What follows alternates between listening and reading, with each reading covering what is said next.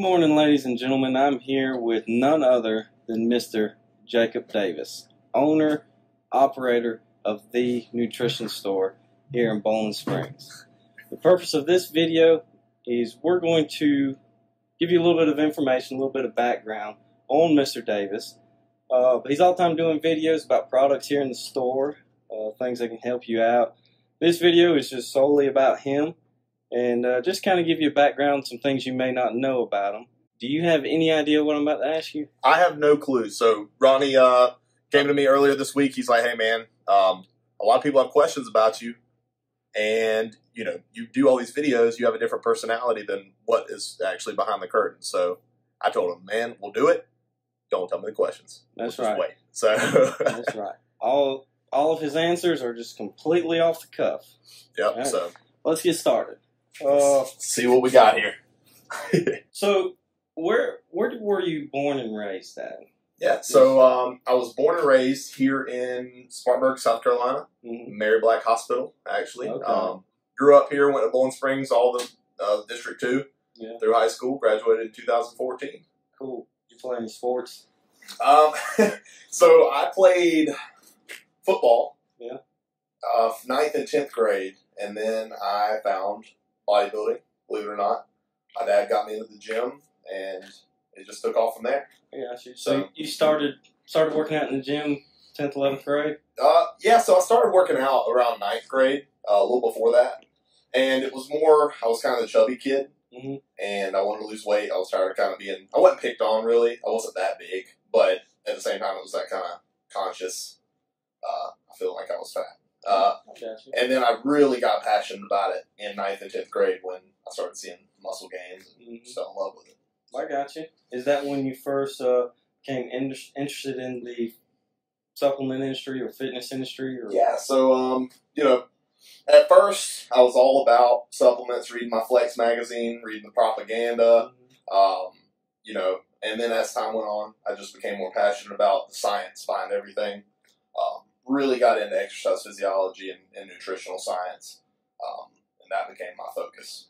So in high school, that became your focus. You graduated high school, obviously. Yeah. And where'd you go to from there? So that's a good question. After high school, I applied to a few colleges, and Winthrop University was my first choice. Shout out to the Eagles. That's right. And I started out going to Winthrop for nutritional science. Going into school for nutritional science, I thought I was going to be able to capitalize on research and actually helping athletes and more people with a health mindset. And I realized real quick that it's more for people who are already sick. The dietitians in the hospital working with people who are dying. I switched over to exercise science. Exercise science. Yep. It's like the science of exercising, right? It's crazy, right? It's like two of the easiest words possible you throw together, you have a profession. I got you.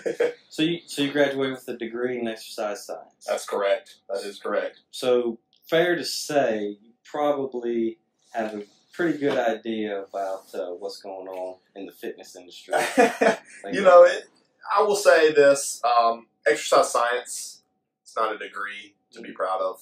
It's a 4-year degree that, to be honest with you, most people that go into it are athletes in high school who don't really like to think much. They just want a degree that can get them through. And I chose it for a different reason. So I think if you devote your passion to the degree, you're going to get the most out of it. Do you think that some people who work at other supplement stores would have a degree like that? Most of them, no. But then again, people who have the exercise science degree, there is no education whatsoever on supplements, and there's minimal education on nutrition in that degree. So everything that I know on nutrition is either taught to me from mentors or self-taught. Okay. So the degree, I often try to separate it because it has nothing to do with nutrition. It's just a piece of paper? It is. It is just a beautiful piece of paper on that wall that tells people I stuck through something for 4 years. There you go. So are you a personal trainer? Yeah, so at age 18, I got my certified personal training license or certificate. And I worked for 5 years in and out of gyms, working with over 200 people total. Okay. Now, you know, the type of training we did in the gyms is obviously not anything special, but that did kind of spin me into more intensive nutrition coaching. Do you have different type of clients when you were a personal trainer? You had different clients with different goals? Oh, for sure. You know, we had people as young as 14-year-old athletes, really fun to work with, all the way up to 80-year-old people who were rehabbing from physical therapy, having trouble walking. So broad diversity there, dealing with different people.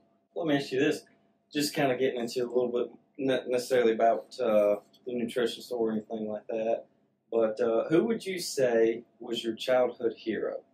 I'd probably say my dad, and that's just because now that I'm older, especially being the oldest kid in a family of four, seeing a dad who worked a lot. At the time, I didn't understand why he was doing that and providing for us, but seeing him start a business from nothing out of the garage and grow it and become, you know, make something of his life. He is my childhood hero.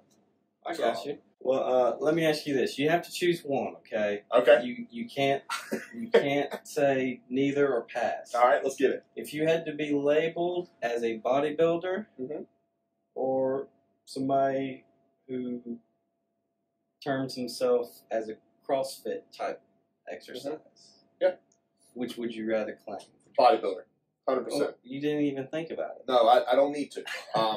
So I'm not against CrossFit. I see it as an extremely beneficial combination of different physical traits, and I totally don't disagree with anybody who does CrossFit in that they're probably much more fit than me. I do train for hypertrophy, specifically volume training in the gym.